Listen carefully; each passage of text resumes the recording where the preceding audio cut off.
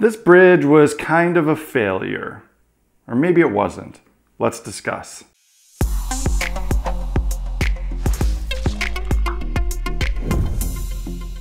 Hey guys, welcome back to another episode of Black Magic Craft. Last week, I built this bridge in a speed build where I left the subject up to random chance, kind of a Russian roulette build. And overall, it was a really fun project. It turned out looking pretty cool, and now I have a bridge that I can use in my game. I mentioned in that video that if I had more time to build it, or if I were to build it again after doing this one, there are some things that I would have done differently. And a few people asked me to specifically elaborate on those points. It's very easy for me a lot of the time to build something and then just say, I would have done some things differently next time. But that probably isn't actually the most helpful for you guys without knowing really what's going on in my head as to what I think would be valuable to redo differently. And I thought in this episode it would be a fun exercise to sort of critique and review this build so that I could talk in more detail about the successes and failures, the wins and loses, the good things and the bad with this build, so that if you're about to go build one of those,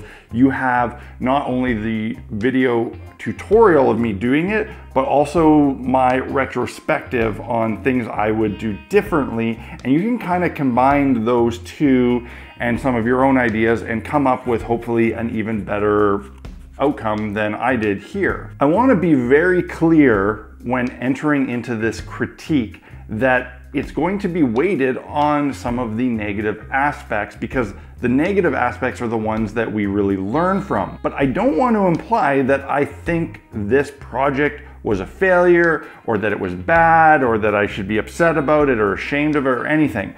I think this thing looks really good, and I know that I now have a bridge to use in my game, whereas a week ago I didn't. That's a huge win. It's a huge success. Going on some of my previous kind of vlog videos, that's my whole message, is just build. And if things aren't perfect, it doesn't matter. At least you got a cool piece and you can learn from it. This is mostly just an exercise in reflecting on techniques and analyzing builds. And I think that's going to be kind of fun, hopefully. But I don't want to portray a message that I think that this build was a failure, because it wasn't. It's a pretty, it's a good bridge. So let's take a closer look. Overall, I think that this bridge looks pretty darn good, and it looks great on a game table, and it will be an excellent bit of terrain for my game.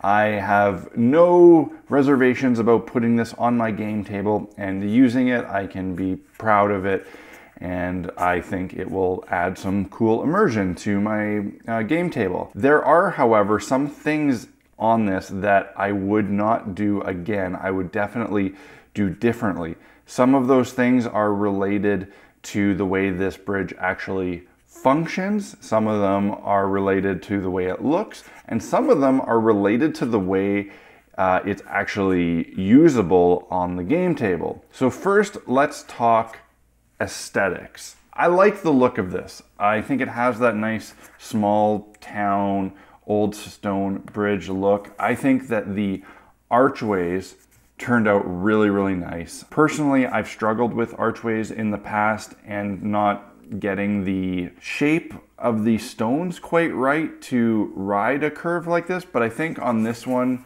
they turned out pretty good. This side was the first one I did, and you'll see there's some bigger gaps because I was still figuring it out, but by the time I got to this side, I realized what about the right wedge shape was to make this arch look good, and I really like it. The individual bricks I absolutely love. I think that anytime you have the opportunity to do a layer of actual individual stones or bricks, you should absolutely do it, because they always look awesome. They give a piece so much depth and realism with all the little sizes. Even here, spots like this, where when I was doing my brickwork, I created a weird little gap. I just filled it in with a little sliver of stone, and those are some of the best looking parts in my opinion. I like all the flocking and the little grass. I think that really adds some nice realism, but more importantly, I think it adds a nice secondary contrasting color to the overall gray tone of the bridge and makes it look more visually appealing with some of that green on it. I really like these columns at the end that flank the bridge. I think those are a nice touch, and I definitely like this cobblestone pattern. So aesthetically, those are the things that I really like. Now, in terms of aesthetics that I dislike and would not do again. The first thing is that these pillars I just did out of a single brick of foam with an etched line in it, and I think that they, like these support ones, don't look nearly as good as the individual stonework on the walls. If I were to build this again, I would definitely do this out of some individual pieces or cladding to give it some more of that depth. The support columns here were something that I regretted mid-build. I didn't regret it until I had already put these bricks on, so it was too late to take them off and infill. I don't like them for a few reasons. One is that compared to this brickwork, they look just kind of like monolithic chunks, and that doesn't really read well for me. I would have preferred if they looked like they were made out of individual bricks as well. I also don't like how they project out. It doesn't make sense. It was one of those things that when building, I thought it looked good early on in my head, and then when it came to finishing details, it was a little bit strange. I think if these support columns had been exactly the same size as these outer pillars and in plane with them, so shifted over a bit and visible on each side cutting through, then they would have looked more correct, and I think I would have liked them. At this point, they just don't really make much sense. And I'm okay with things on buildings not really making sense just in terms of aesthetics, but I don't think that they add a lot to this piece aesthetically. Speaking of that, these top stone caps I mentioned in the build video, I really don't like the way they look. They came out looking like an army tank tread, and I think that has a lot to do with the proportions of these stones because they're these narrow, like rectangles.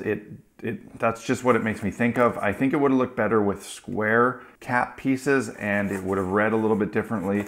Again, would have looked much better if they were done with individual pieces, just like this brick cladding.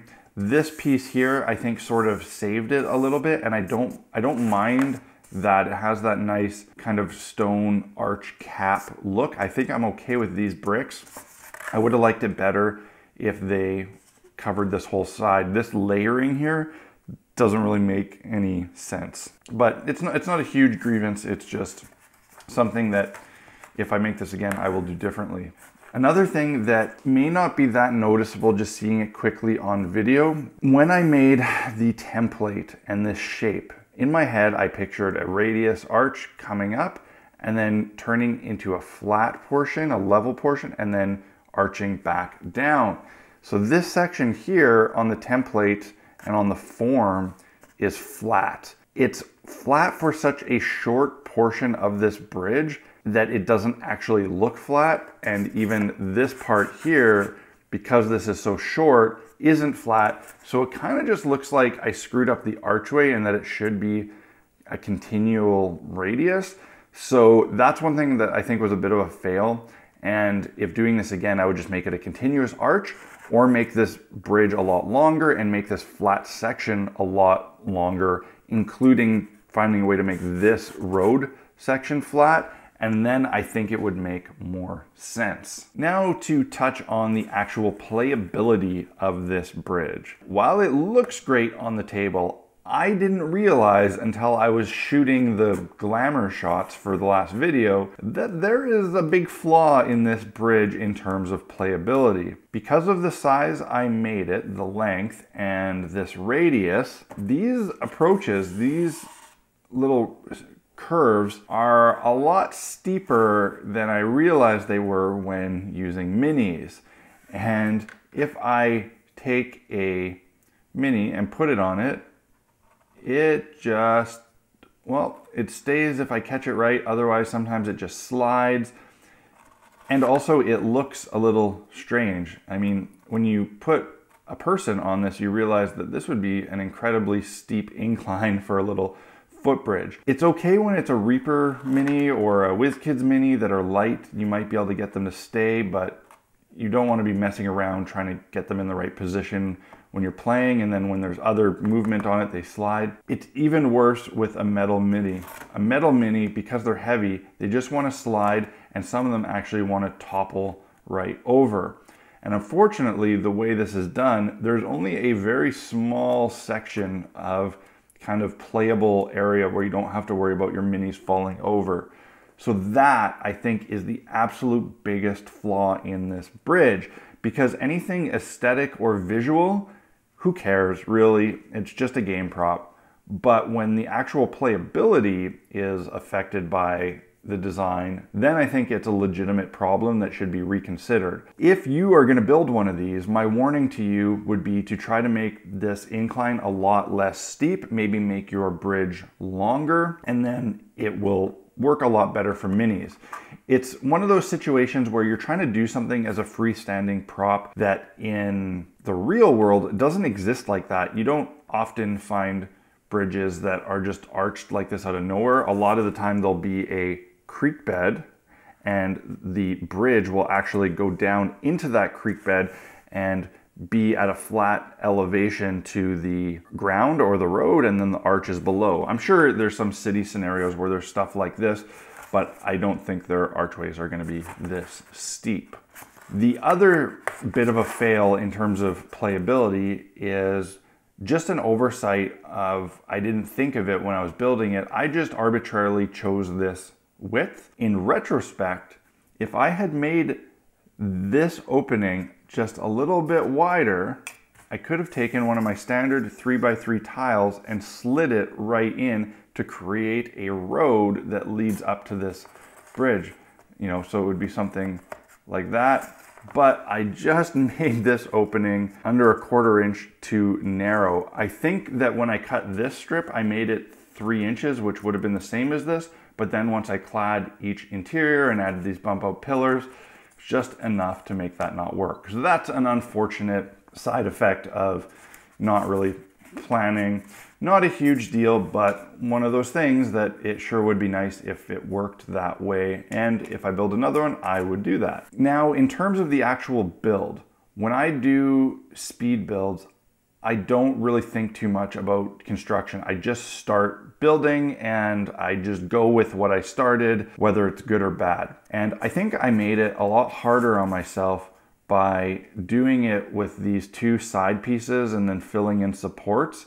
Realistically, when I cut the first profiled side piece, I shouldn't have split it in 2. What I really should have done was make multiple pieces out of 1.5" thick XPS foam and layered them together so that this was one solid form in the middle, and then I could have added a side piece that is taller. It was definitely more trouble than it was worth to do it this way. In the end, it caused me some issues, and it did work out fine in the end. And this thing is rigid, and I wouldn't worry about it in terms of strength. This thing is going to hold up pretty good. But I think making it out of one solid piece would actually make the construction a lot easier. It would make the preparation and the cutting of the form a little bit more work, but actually building it would have been a lot easier and faster. Other than that, I like everything about this piece. I'm still happy with it overall. Like I said, all of these things are just improvements that I would make when making it again. And I think all of the criticisms I have about this are really inconsequential and don't affect, you know, the use of this. They're really small and minimal, with the exception of this incline. Like I said, this playability issue is a real problem. Trust me, when this is in game and, you know, people are starting to try to place their minis on it, that's when I'm going to be really frustrated with this piece. Because, yeah, a piece of terrain that's not totally playable might as well just sit on your shelf as decoration. And maybe that's what will happen. Maybe I'll build a new one that's a lot more playable, uses some of the improvements I mentioned here, and maybe I'll break this one up and use it as a destroyed bridge, because then the playability will matter a lot less. All right, guys, that's all I'd like to really say about this little build here. I hope that you found this little exercise useful and informative and entertaining. If you did, hit that like button and drop me a comment below. Maybe let me know some of the things that you thought I should have done differently or your favorite parts of this build. Of course, if you are going to build one yourself, I'd love to see it. So please post some pictures on the Tabletop Crafters Guild Facebook group. There'll be a link in the video description here. Tag Blackmagic Craft in it so that I can see your sweet project. If you need to pick up any of the tools or supplies to build yourself a sweet little bridge and you want to make sure you're getting the right stuff and you want to help out the channel in the process, head over to blackmagiccraft.ca. There you will find my essential equipment store where I list all of the tools and supplies that I use myself and that I recommend to you. All those sales give Blackmagic Craft a small commission that help fund these videos. Another great way that you can help fund these videos and make sure that they keep going and improving is by supporting Blackmagic Craft on Patreon. Those funds and that emotional support from that group of people is fundamental for ensuring that these videos come out every single Friday. And I would love it if you took a look there, if you were to consider joining the Blackmagic Craft Fellowship. It's a great little community and this channel needs and loves all the support that it can get. If this is your first time checking out Blackmagic Craft, this was a weird video to start on. Hit that subscribe button, check out my playlist. I got tons of other cool build videos for your tabletop role-playing games. Lots of stuff that you can learn. And until next week, guys, cheers. Happy crafting. And try not to be as harsh of a critic on your own builds as I am on mine. Keep building, keep being awesome.